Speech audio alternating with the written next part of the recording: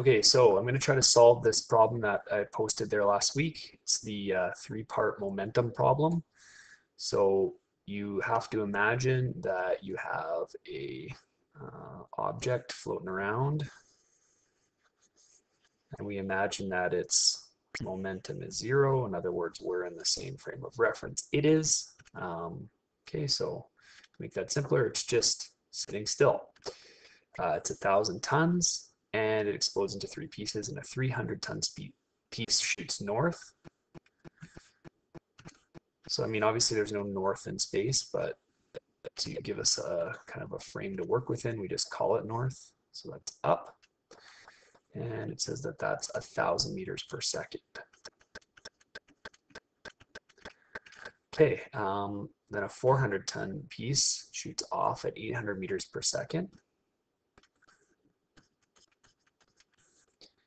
And that is at 30 degrees east of south. So there's south and about 30 degrees east, like so. And I think intuitively you probably would be able to tell that the third piece is going to go off in this direction somewhere. First thing is to write down what the mass is. It's going to be 300 tons. Okay, so we're just going to work within tons. Which is okay as long as we stay within tons, the problem will work out. Oh, I don't like that tiny arrow. Let's go back to my normal arrow here. Okay, and we'll write in this velocity here, which is 800 meters per second, 30 degrees to the east of south. All right. So we're really looking for the velocity here. You can't find that directly, but you can understand that if this object is still and it explodes into 3 pieces, then the momentum before the explosion and after the explosion is going to be the same, and it's going to be equal to 0. So momentum before, momentum after are equal to each other. Okay, so what we'll do is we'll solve for the momentums of each of these pieces, okay? And then what we'll do is we'll find the sum of the 2 momentums that we know and realize that the third momentum is going to be equal and opposite to what that value is. So that might not make sense right this minute, but we'll see if we can figure out how to do that. All right, so 300 tons and 1,000 meters per second north.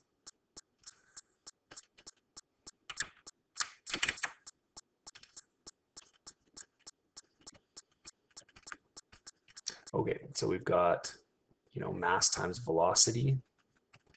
So 300 times 1,000 gives you 300,000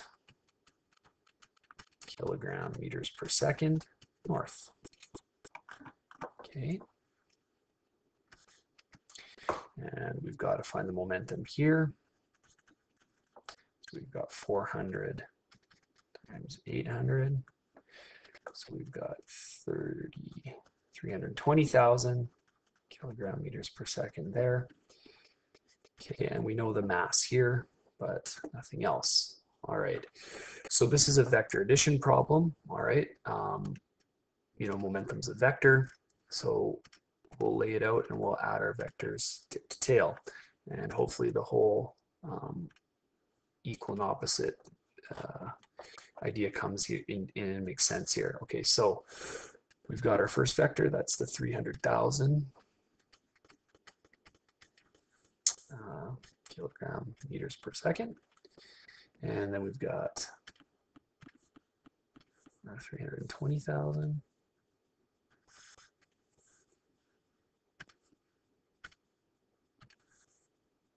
here. What the heck?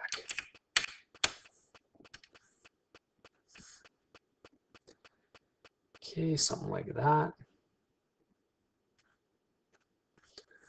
Oh, this is actually just a little bit longer. So this piece here is probably going to go maybe more off to the left. Okay. So now, if we find the sum of these 2 vectors, we're going to get a value like this. Okay, so what that represents, roughly like that, I guess, what this represents is the sum of our two momentum vectors that we know, and then we realize that in order for this to end up being 0, we actually have to have our final momentum vector be equal and opposite to this. All right, so we'll figure out whatever this is, and then we'll flip it the other way, and we'll have our final value.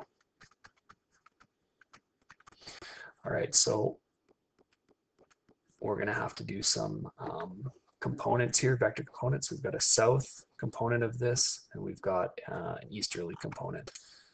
So the south component of this vector, let's draw it over here. It's like this. It's going to be 320,000 times the cosine. Oh, I forget what angle, so yeah, 30 degrees.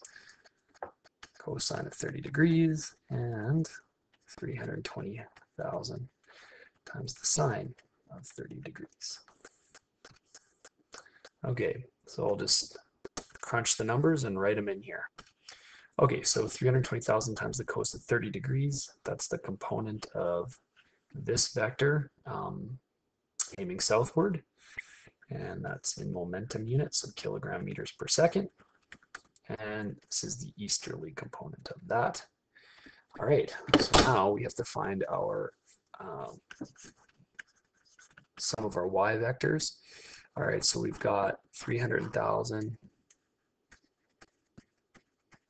kilogram meters per second aiming to the north, plus 277.28 kilograms meters per second, but that's aiming to the south, so we'll put it as a negative value and see what we get. Okay, so that leaves us with 22,872 kilogram meters per second in the northern direction. Okay, so actually, it should be a bit more like this. All right, because it's not quite, doesn't quite counteract to the south all of our 300,000 to the north, and then our x net. Okay, so in our momentum in the x direction is just that 160,000 kilogram meters per second off to the east. All right, so now we have a new vector triangle to draw. We've got 22,872 to the north, and big 160,000 kilogram meters per second to the east. Okay, so this is that remainder vector that we have from adding the two that we know, and we're going to have to go the opposite direction of this. So what I'll probably do is I'll find this angle in here, okay, and realize that the final vector is going to be to the south of west. All right, so it looks like this, and we're going to look for this. So in other words, we're just imagining that we've flipped both these vectors to get the opposite of this one. Okay, so in this case then, our angle would be the inverted tan of our opposite over our adjacent. It's going to be a small angle. So you get about 8.1 degrees. Okay, and so you know the actual resultant is to the north of east. Okay, but we're going to go to the south of west because we need to counteract that so that we end up with a final momentum of 0. I'll show you what I mean just right at the end here. And then our final value, we'll use Pythagorean theorem.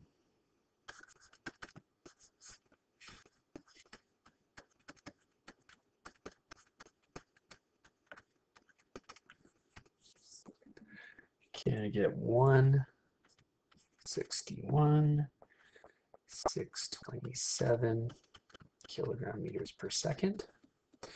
Okay, so that's the final momentum, right, that our final piece is going to need. Okay, but we know that it weighs 300 tons. So you actually need to divide that out by your 300 tons, right? So P equals mv. We found the P. You've got to divide it out by m to get your velocity. 539 roughly meters per second, 8.1 degrees south of west. Okay. So just to clarify and make sure everyone understands what we're talking about, what we're saying is if our object explodes, we've got a, I don't like that being dotted, we've got a north vector, we've got a south vector, well, southeast vector, and then we've got our final vector here, our final piece right here. Okay, and note how the sum of all these vectors is 0, right? Where we start, where we finish has to be the same. So we found the opposite of this was the sum of the two input vectors, but we know the final piece has to complete the conservation momentum, so it's actually got to aim the opposite direction and counteract those other two. This was the 1,000 meters per second piece. Oops, this was the 800 meters per second piece. And this one is 539 meters per second. And we're done.